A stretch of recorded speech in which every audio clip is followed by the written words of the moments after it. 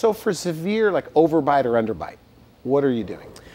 Well, many patients seek the care of their orthodontist when their teeth are either crowded, not so straight, or their bite is not ideal.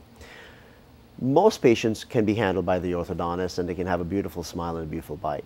Unfortunately, many patients, whether it's developmental or whether they have acquired a problem with their jaw development, may have a situation where their upper jaw is overdeveloped or underdeveloped, or the lower jaw is underdeveloped or overdeveloped. Unfortunately, that creates a problem with the way their upper and lower jaw relate to each other, something that the orthodontist cannot fix.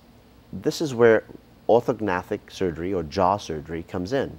We work with the orthodontist and we surgically reposition those jaws into a proper position where they have a harmonious relationship with each other and they can restore their bite. So with an underbite, that means you're moving the upper forward or you're moving the lower back? Sometimes, or it depends? Sometimes it's a little bit of both, and that's where proper diagnostics come into play. When we do this type of procedure, we spend hours with that patient in diagnosis alone. We not just photograph the patient, we do virtual imaging. I would say 90% of my patients today are treated with virtual surgical planning, where we do their surgery on a computer before we even show up in the operating room. Okay.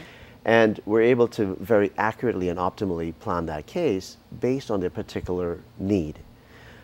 When we do a procedure like this, we may simply have to work on one jaw, but many times it's with two jaws.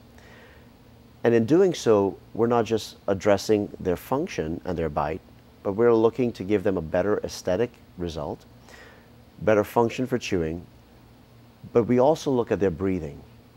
Many times, this type of procedure impacts the way they breathe or improves their breathing.